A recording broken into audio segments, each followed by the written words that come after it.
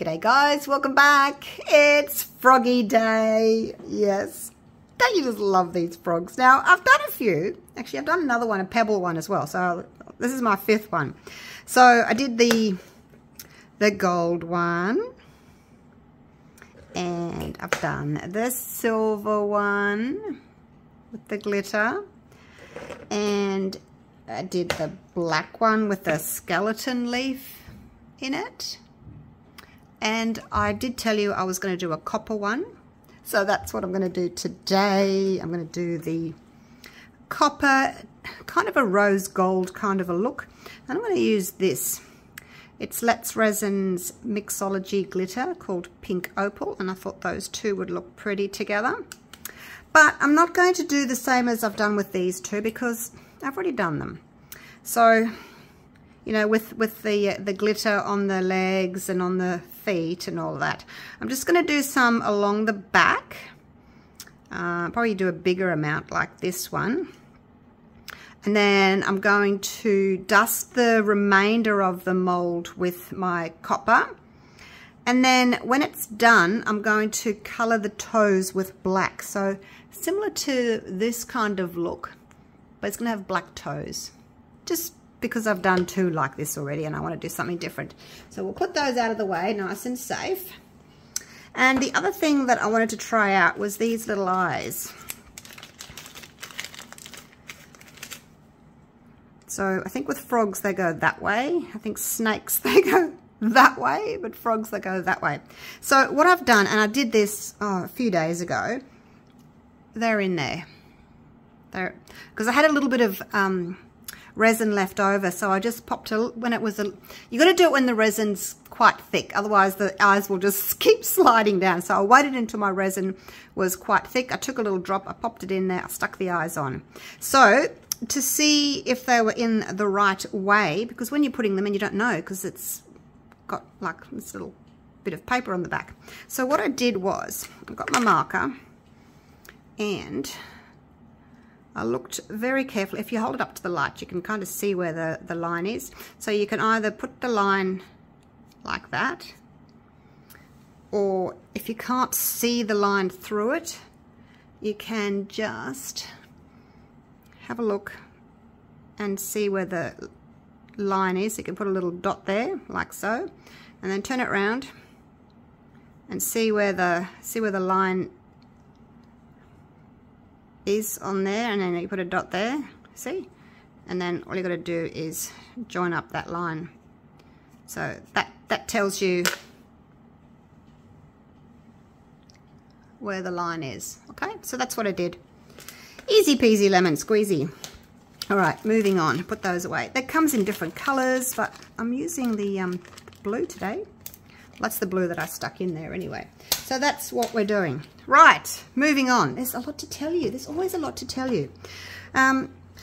Make sure that your mold's nice and clean. Make sure that you get your bits of tape and clean it, because if it's been sitting out, mine's been sitting out for a couple of weeks. So it's probably got dust and stuff in it. So make sure that you clean it out. Now, when you're using glitter in resin, it sinks, right? So to combat that, I'm going to wait until my resin kind of thickens up a little bit before I put it in. But I will add my glitter. So this is that pinky one. Cut my finger. I had some dog hair, like I was cutting the top of the poodle's head, and I had some hair like that, and you know, it was like sticking up like that, and I went snip, snip, snip. Oops. Cut my finger. Oh dear, that's what that is. Anyway, back to the resin. So there we go. So you can see it's kind of a pinky, goldy, kind of holographic-y kind of look. Excuse my dirty stick. I use my sticks all the time. My favourite sticks. Because, you know, wood is porous. So if you use a new stick, it releases all these bubbles, and you don't want that. So I use my resin coated sticks over and over. So that's about as thick as I want. I don't want to make it too glitter full. So at the moment it's still really thin. So if I had to pour that now, all the glitter would fall down to the back. I mean, you can still see other bits of glitter in there, but most of it's kind of fallen to the other side and you get the bigger pieces showing. Although if you're not too fast, you can make it like, you know, a bit thicker, like put more in there and it's more dense, and then you won't notice, you know, if any falls through to the back or not. So you could do that. That way you wouldn't have to wait. So maybe we'll do that. I don't know. Anyway, we'll just leave it like that for a little while. I'm going to wait for it to thicken up and then I'll pour it in. This is the Platinum 360 Plus. You only need a little bit for the first coat. 25 grams of A, about 12 grams of B. And then that will be it. So I'm going to have quite a decent amount, actually. I'm going to see if I can make it a little bit higher than I would normally, only because I'm not doing the knees and the elbows as well. All right. I'll be back shortly once it's had a chance to thicken up a bit. All right, so it's been about 10 minutes, I guess. My cup is starting to feel warm. Well, my resin is starting to feel warm in my cup. So I'll pour it in and I'll see how far up the sides I can get. Hopefully a little bit further than I got with my previous ones. All right, here we go. I'll give that a bit of a stir. So hopefully it won't all kind of just, the glitter won't all just fall to the bottom.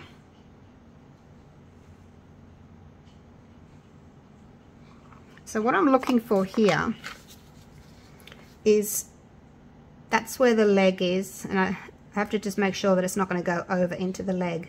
So I think that's about as far as I can get. Push it in there a little bit more so I can get it, make sure it's going over those eyes. I'm going to cover the eyes this time. Hopefully that will be all right. Okay, so that's pretty much all I'm going to do for now. Look, I've got a little bit left. Guess what I'm going to do? A puffy heart. I know. Oh. Now, I will be doing a video shortly on the puffy hearts. So keep an eye out for that. And oh my gosh, they are the most magical colors you have ever seen together. So I'll be doing that soon, but I'm just going to fill this up and I'll be back to you when this has cured and we can start dusting it with the copper. Okay, it's the Art Tree Creations copper. So see you soon. Right, so this first layer has set. It's been, oh, I don't know, about 4 hours maybe. Lost track of time. So I'm going to take my copper and just paint it everywhere on the mold. It's a nice easy one. You don't have to worry about, you know, only doing it on a little part and, you know, stopping the glitter from running down from the toes if you put glitter in the toes. So yeah, it's probably an easier one to do, I guess, if you're maybe new to resin and you don't want to do too many steps, but you still want to have something really gorgeous. And yeah, like I said earlier, I've done it twice or thrice where I've put the glitter in the toes. So I just want to do it a bit different this time. Now, when you're doing this, you have to be really careful that you don't dislodge the resin that you've already got there. Like, you don't want to pop it loose on any of the little edges. Otherwise, you know, you're going to have the copper colored resin seeping through. So you have to be really careful. Now it's a little bit tricky getting, you know, you're going to get down in here in the knees. So just, you know, take your time. I'm just going to do a little bit and then I'll turn the camera off. You don't need to watch me doing the whole thing, or I'll fast forward it for you. Put on some music. So I'm going to go in there and do the little toes, because I'm just going to pour my copper in there. I'm not going to put black in it, Otherwise, you know, you'll be able to see black through your glitter. When I mix up my clear resin, I'll be putting this same copper mica powder, or I think it's more of a metal powder, into my resin to color it. So I'm not doing black, so that you will be able to see the copper through this, through the back of the frog. Now it's a little bit tricky trying to get in here. There's not much room. If you had like a really short brush, you could easily just get it in there, but it's hitting the side here. Maybe I'll have to snap it in half or something so I can get in there. But look, I'm doing the best I can. Get in there. Get in there. Bring it right up to the edges. All right, so that's 1 foot done. Oh, gosh. All right, I'm going to do the rest. And then I'll come back to you once I've mixed up my resin.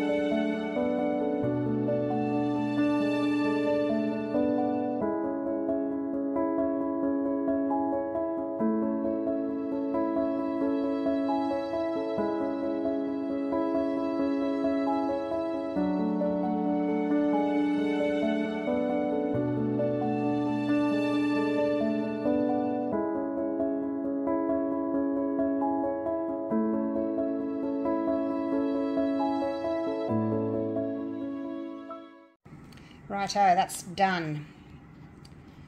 It's all nice and shimmery and shiny. Now, I get asked quite a bit, why do I dust the mold? Why don't I just pour the copper mica in there? You can, by all means you can, but you will get a different look from the mica powder mixed in. It'll be kind of darker and kind of a little bit grainy looking, whereas this, dusting it on, is going to give you an ultra smooth, ultra shiny surface. But if you don't want to dust, by all means just pour your copper in. But yeah, you may be disappointed. You do get a different look. Now pop you back on the tripod here. Alrighty. Now, I totally forgot that I was using the Platinum 360 Plus, and I should have used the river table resin because it's about that deep, so I'm not going to be able to use all of this. So I'll pour in, and I'm just going to pour in and let the resin find its own way. So I'll pour half the depth.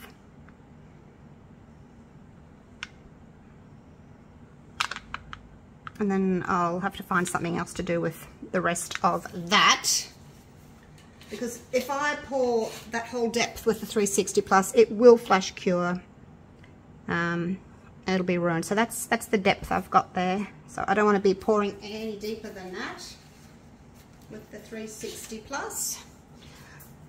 Actually, it's probably not quite half yet. I better do it just a touch more, just a little splash more. That way I've got half. That's what I normally do with the frogs. All right, so once this has set up enough that it's not sticky and it's cooled, then I'll come back and I'll do the next layer, and then we will be done. And look, that'll only take a couple of hours, so 2 or 3 hours, and it'll be ready to go. So it's great, you can do a whole project in one day. See you shortly. Righto, here we go. This layer has set. No flash curing, so yay! Well, it cured fast, but it didn't do the traditional flash curing, you know, where it gets really hot and it starts to bubble up and starts to smoke and all that kind of awful stuff. Now, let's let that hopefully run into the little toes and things. I hope I got enough. Normally I know how much to make up, but because I'm doing it in 2 batches, I've kind of forgotten. Because I added more last time and I made puffy hearts out of it, so that's okay. But just got to make sure I've got enough. I will use my little tool. Leave that rest in there. You know these little thingies here with the cotton buds on the end. When the cotton buds broken off, it's really good to just use the end. It's not as sharp as it like a toothpick is, but it's good for just pushing resin into little toes.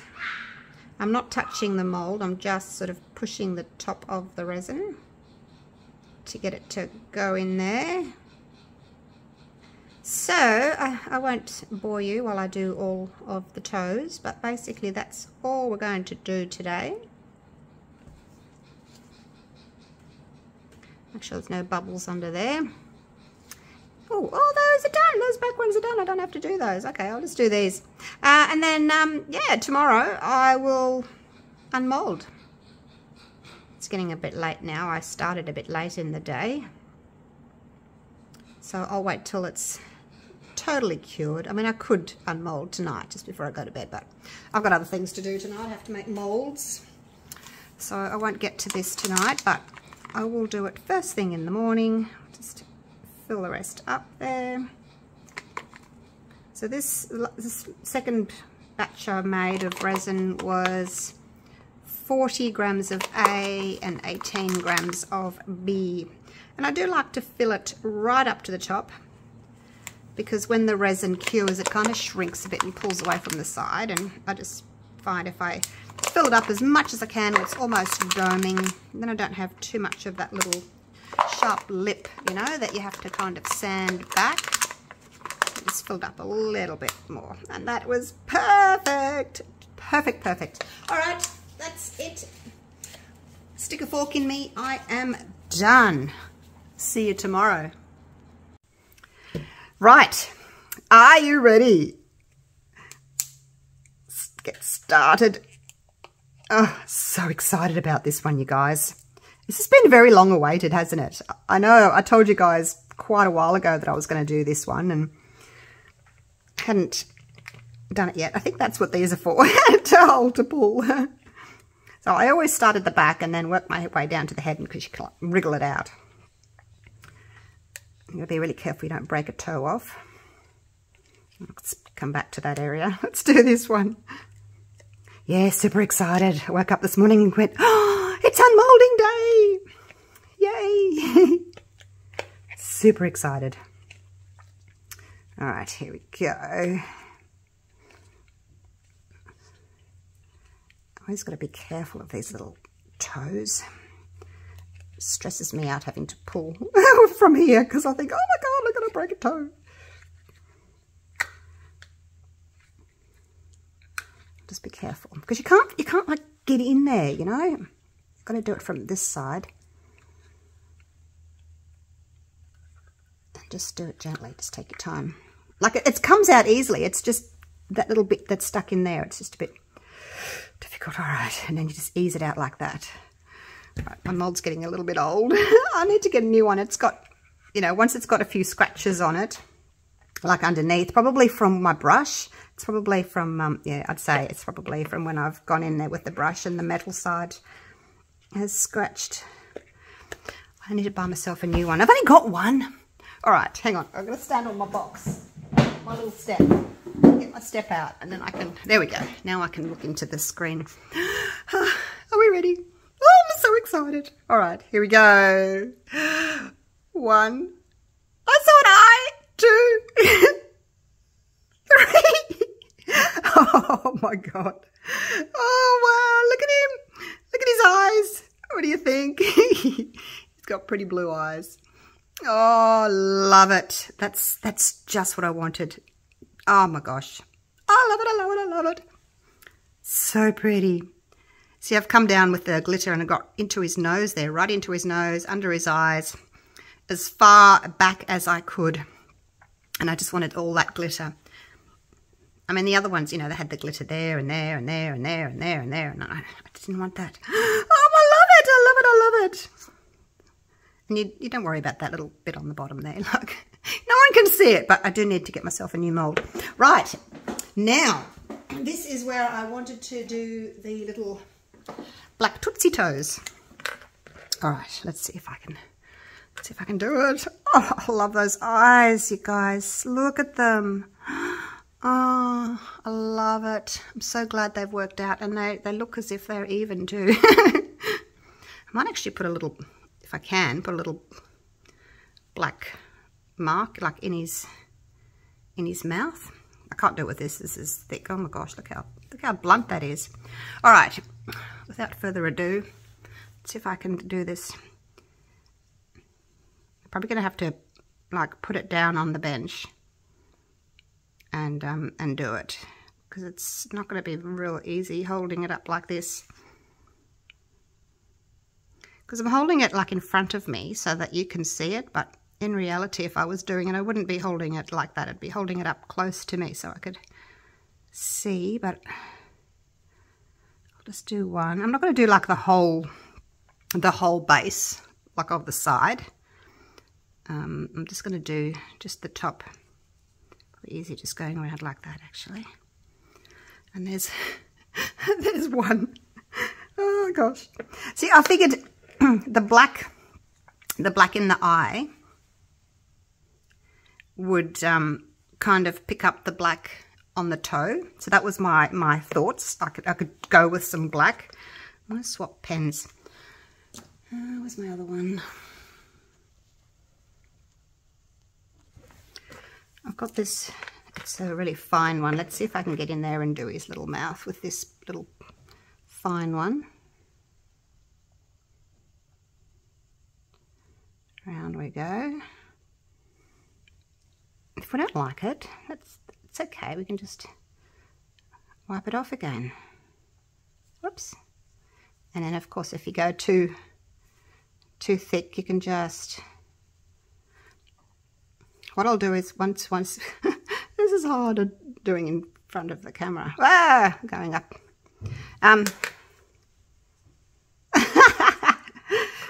So what you can do is once it's dried, I guess, just pop a little bit of alcohol on a paper towel there, and then you can just kind of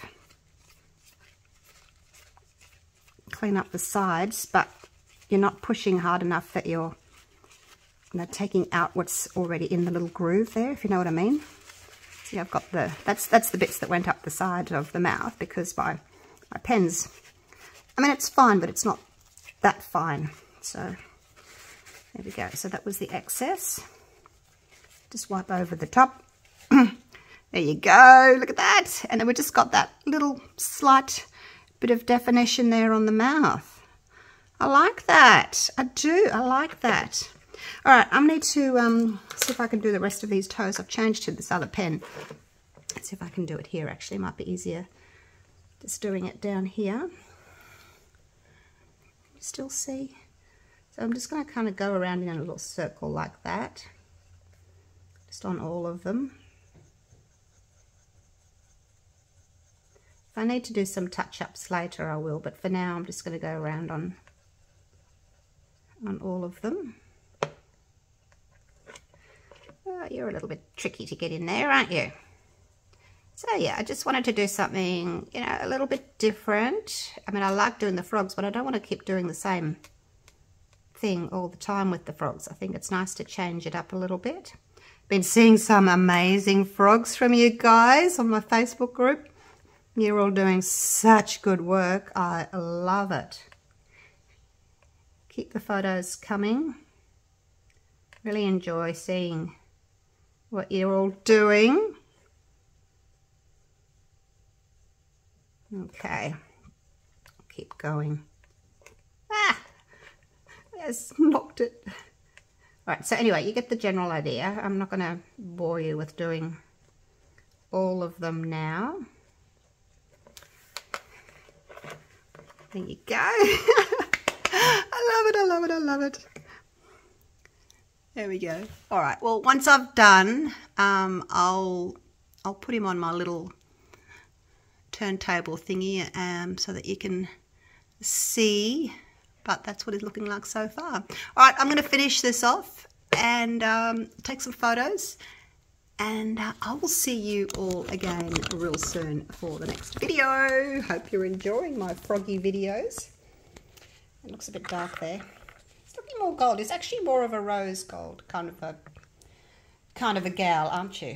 More of a rose gold gal. Yes, you are. Just depends on...